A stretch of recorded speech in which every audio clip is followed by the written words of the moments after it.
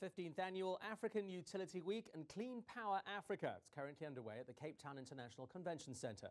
The convention is an opportunity for African power and water utility professionals to meet and discuss the latest trends in energy generation, water and renewable energies. My co-anchor Michelle Craig is there for us this lunchtime. Michelle, good afternoon to you. A lot of very important stuff being talked about there this week. Well, certainly, Andrew, I think the tagline for this conference is Africa is here, and that certainly is the case. We've got the top CEOs from utility companies all over the continent converged here at the CTICC, and as you say, renewable energy is, of course, at the very top of the agenda. Well, our guest, Sliman Abu Amara, joins us now, and Sliman, renewable energy certainly is what your company DNVGL does, isn't it? That's true. We are a recent merger between few companies. Probably the people know Kima or Garad Hassan. Garad Hassan was very much leading the wind energy projects in South Africa. We are now 3,000 engineers from offices all over the world, 85 countries. In Africa, we're leading the markets. We are here in South Africa, we are in Kenya, in Egypt, in Morocco, and parts in Zambia and Tanzania. And we are everywhere where renewable energy is getting bigger and bigger. And certainly on the continent, there are those success stories where certain countries have been able to plug their renewable energy straight back into the grid. What are those examples? I would like always to keep the story positive. I mean, the path is very stiff and it's very challenging. I would say South Africa is doing quite well. It's still leading the market. In Kenya, there are very interesting stories happening in Egypt and in Morocco. Now, what we see, the key challenge is the grid related.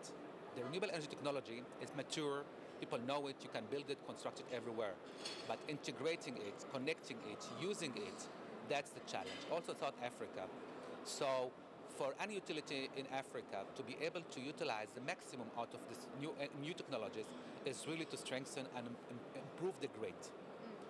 South Africa has been having a lot of challenges in the grid. Luckily, they have been working hard on it, but still there's a lot to do, especially if we want to go to higher amount of renewables. I'm talking about 200, 300, 500 megawatts of wind and solar energy. For this, you need a very sophisticated grid. Now, the issue that we face in South Africa with load shedding, where our power does go out for certain amounts of time during the day, it is an issue that also affects countries on the continent. And what happens is, even though GDP growth has increased over the past few years, the risk is that it will slow down, isn't it, if that isn't sorted out? It is. I must be very honest on this. GDP is growing, but it would grow much better if we would have a better power supply. All of Africa has outages and load shedding. And if we don't solve this, the economy won't improve. South Africa has even more challenges considering so much unemployment. The economic situation is very, very tricky in the country. We need a lot of new jobs, and power is the key in an economy. Now, if we compare South Africa to other countries, load shedding is a serious issue. It did not happen yesterday, it's not the day before, it's not last year, it's not 2 years ago. It's something which went wrong in the planning and the foresight in the country. We're 20 years ahead or before. So in order to correct that, South Africa needs to have a better foresight, better energy planning, and better management. If we solve those three issues, in 5 years we can have a better situation in South Africa.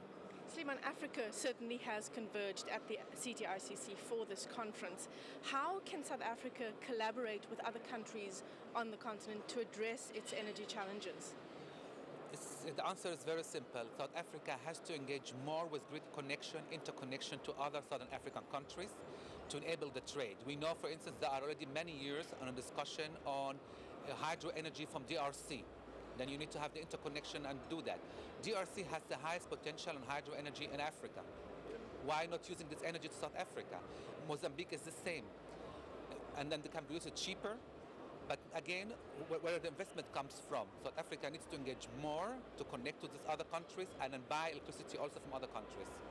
Sliman Abu Amara, thank you for your time this afternoon. Andrew, as you can see, renewable energy at the very top of the agenda at the ICC. I'm sure all South Africans will be keen to find out what comes out of this conference, having been load shed just last night. Yeah, we load shedded again today, Michelle. Doesn't it just get better and better?